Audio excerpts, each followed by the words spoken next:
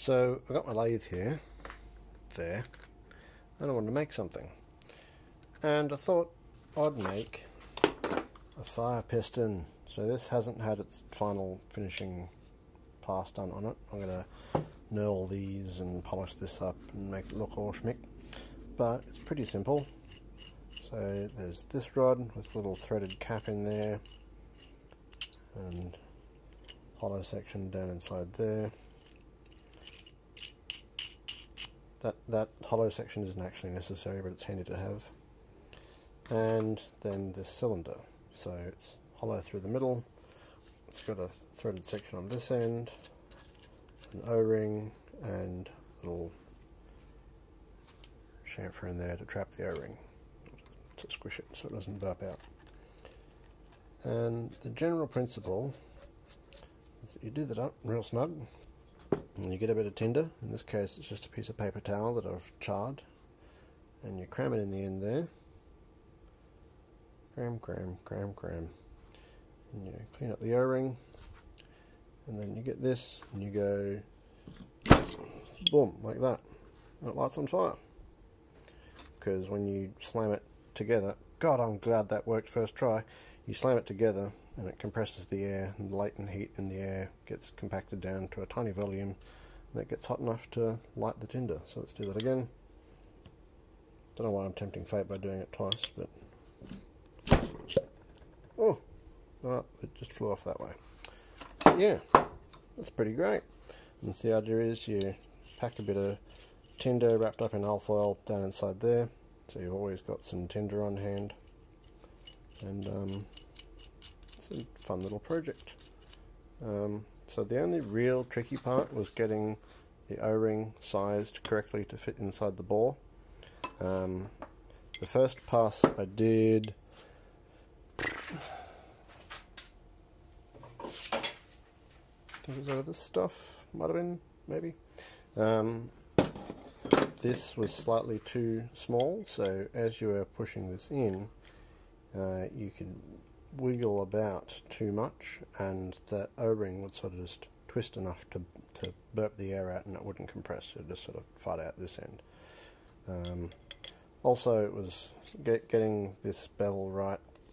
Bevel? Chamfer? I don't know the difference. Getting this angle on this lip right to properly trap the O-ring was also a little bit of a challenge. But yeah, so this end comes off so you can clean out inside the tube. And it also makes it pretty cool when you do it up like this. Sort of traps the piston in there.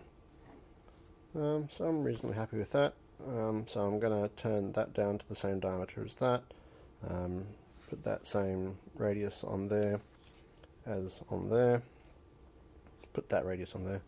And then probably knurl both ends. And maybe, I don't know, put some detail in the middle, or maybe I'll just shine it up real pretty.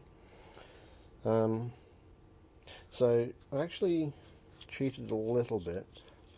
All these threads, all the internal and external threads, were tapped rather than cut on the lathe, because I don't really have a proper threading tool. All I've got is that, which is quite big for threads that small. So I think I cut these threads here on the lathe, but those ones were tapped, or dyed, I don't know the term. I used that for, so just to annoy the world in general, that is a 3/4 inch BSP, and this one is an M8. That's what I had. But yeah, the cheat I did was that instead of removing this whole heap of stock here, well, yeah, relatively whole heap, that lathe can only do about 20 thou depth of cut in steel without complaining. It's actually TIG welded in, so that stock was from this stuff, and the big piece was from this stuff. So there was less material to remove, so I just threaded a piece of that, and then tapped a hole in that, threaded them together, and then TIG welded them together.